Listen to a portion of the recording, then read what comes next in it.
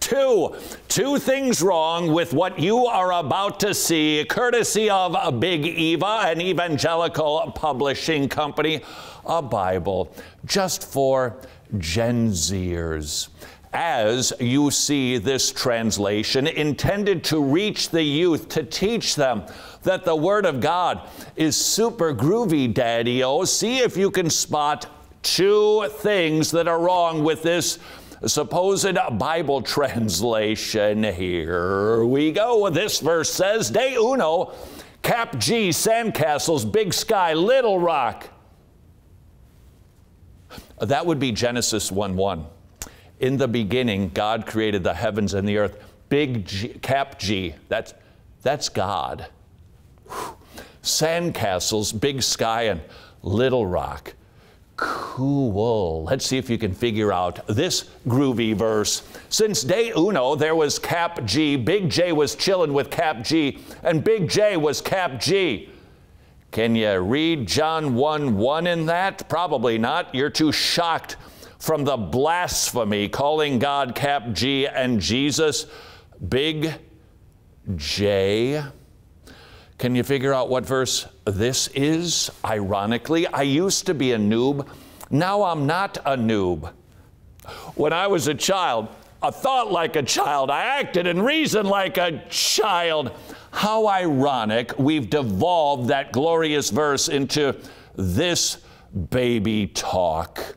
What are the two problems with this new youth translation, which, to be fair, the publishing company pulled and apologized for? Problem number one, it demonstrates a shockingly low view of the Bible. It demonstrates that our understanding of God's inspired word is a malleable toy that we can play with to fashion it any way we need it to.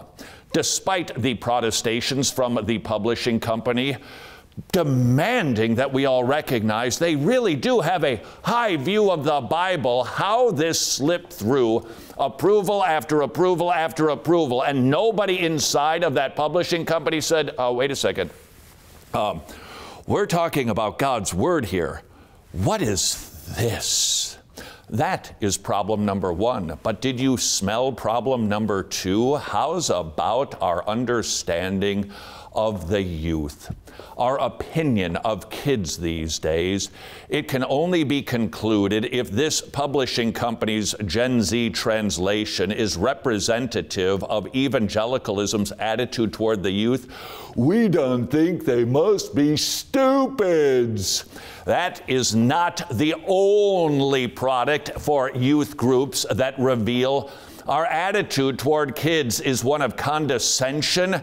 They can't think big thoughts, they can't hear big concepts, they can't study big words, and they certainly can't listen to a Bible study. Well, not a long one that doesn't involve whipped cream. In my opinion, this particular Bible is emblematic of so much of evangelical Christianity when it comes to catechizing our youth, if you can even call it that. Perhaps you remember the year when we used to have kids, sit still with reverence as we open up the Word of God, to memorize Bible verses, to ask questions like, who is God? Who is man? What is the chief end of man? And then the kids had to memorize it, and they were quizzed on it. No way, man. Big G, cap little J, and the sandcastle and the skyrock. Hey, ain't the Word of God cool? Sorry, the kids aren't stupid. And that is why we have put together a 13-episode TV series that also has a Bible study that does not treat the kids like morons. It respects them. It honors them just the way university students will be treated when they run off to college. Make no mistake about it, this is why we are losing so many of our youth. We treat them like dum-dums, like noobs. to be cool.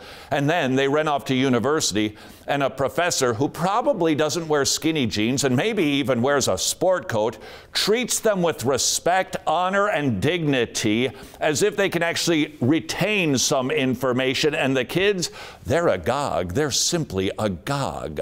We treat kids like 2-year-olds in youth group.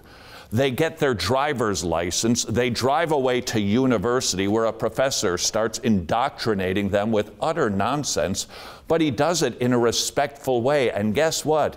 We're losing our kiddos. Recently, an organization with apparently a lot of free time and a lot of extra money did a study. These are models of projections of trends typically done in business or for retail, but this was done inside of the church. What's going to happen in a decade or 2 decades or 3 decades?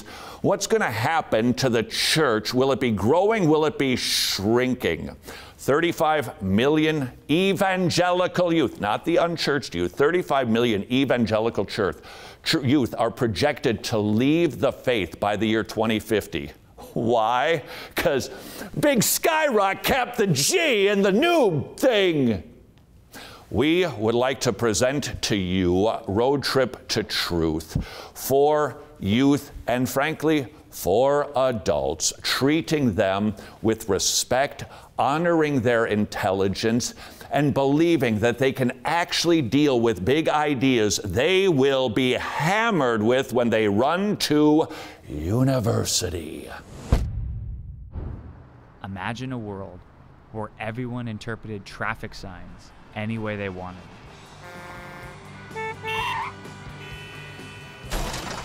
It'd be complete chaos. And yet we're living in a world just like that. It says that we can interpret our own experiences and even what's right and wrong based on our own subjective standard. But what happens when we come to different conclusions? Is it okay? No harm, no foul? Or are we speeding towards a head-on collision? To figure that out, we have to ask one important question. What is truth? What is truth? It is...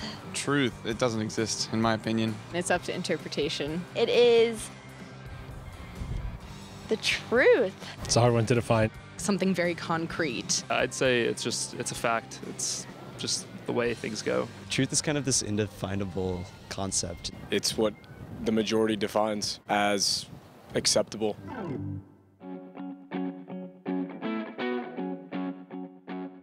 We asked a lot of people a question, what is truth? Few of them had the answer. Why do you think that is that few people have the answer to what truth is? Philosophers have been asking that question for all of human history. Dr. Nathan Busenitz is a PhD in historical theology with a focus on the earliest Christian authors. He knows his stuff.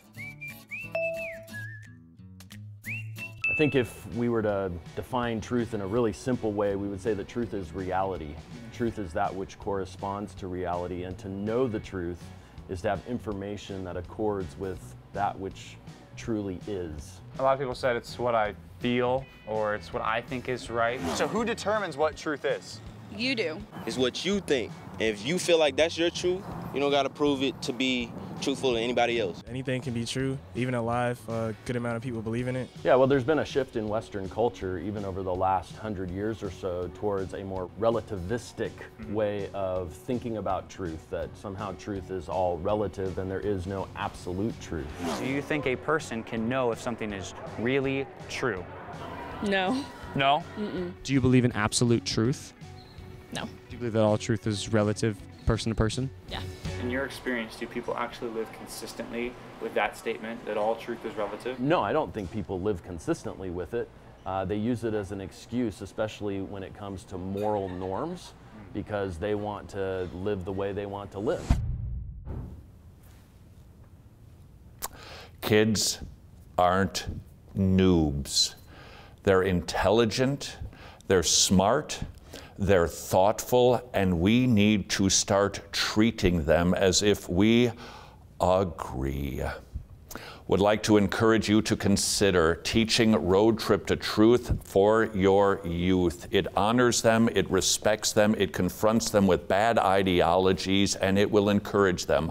The Bible is indeed the inspired, infallible, inerrant, sufficient Word of God. Get that resource at wretched.org/roadtrip. Bailiff, please have the witness put the right hand on the Bible and administer the oath. Oh, the Bible, which actually says our yea should be yea and our nay should be nay. Does the defense have any more witnesses? Yeah, 2 of them in Revelation 11.